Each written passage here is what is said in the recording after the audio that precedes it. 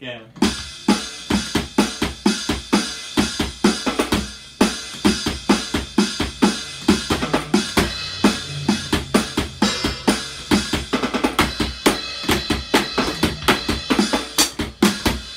Anyway, so here's chapter 8. Chapter 8 is going to be on a different type of ride cymbal, or a quarter note for the ride cymbal.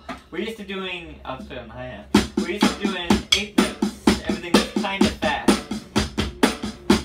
But when you get to faster songs, we kind of have to slow things down on the hi-hat so you don't wear yourself out. So a fast song would be...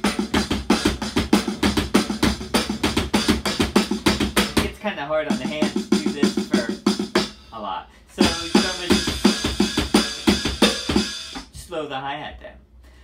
Unfortunately, everything else stays the same, so it makes it a little kind of a different feel we're going for. So here's a good quarter note beat for you. I'll show you how it's going to work. So this would be a version of the 8th note.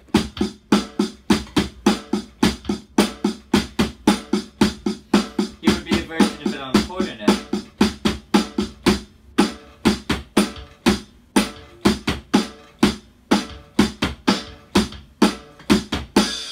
So, the bass drum is not always hitting with the hands. It used to always hit together. Now we have bass drum hitting by itself, which kind of makes a whole new coordination we got to set to learn. So, this is the warm-ups on the chapter 8 page, on page 12. So, the first one is this. 1 and 2. 1 and 2. 3 and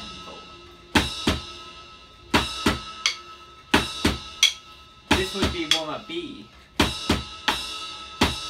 See how we're starting to get that bass drum between those cymbals. And then C, we're going to add the snare in.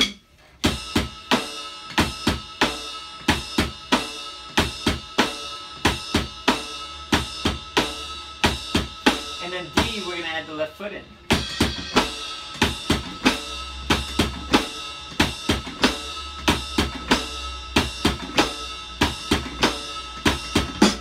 Right?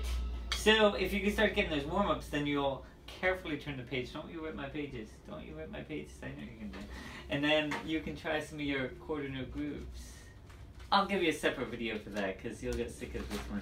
If you see like 6 minutes, you'll be like, I got all these SpongeBob episodes of reruns I gotta watch. I'm not sitting through 6 minutes. So that is that. Thank you very much. Go practice.